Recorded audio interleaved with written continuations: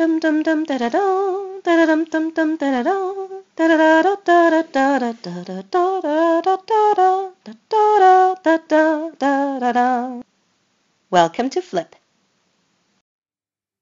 Today we will describe pictures. Describing pictures is a good way to learn a new language. You often need to describe new things or situations, and pictures bring the outside world into the classroom. You can use them to give your stories more details, or learn new words in a fun way. Let's start with some basic words that describe where things are in the picture. In this one, there's a group of 3 people in the center of the picture. In the background, you can see 3 mountains, but the group is in the foreground. In the top right corner, you can see some snow on the mountains. And in the lower left corner, we see grass or hay.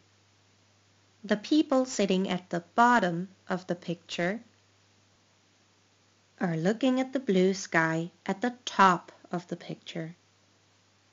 You probably know a lot of these words already, but it's good to review them before we go into more detail. Now that we know the basics, let's look at how to describe things in relation to each other. When you are describing a scene to someone who hasn't seen it, it's like you're painting a picture with your words, and that's what we are going to do now. In this picture, there is a woman. She is walking down the street. Beside her, there is a house. On top of the house, there is a roof. And some birds are flying above the house. Around the corner, next to the house, there is a bike. At the front of the house, you can see 2 windows and a door. In front of the house, a man is driving his car. Across the street, there's a cat hiding behind a tree. The dog near it is watching the cat. In a park behind the house, we can see a yellow trash can between 2 benches. Note that we always use the ing form for things that are happening in the picture.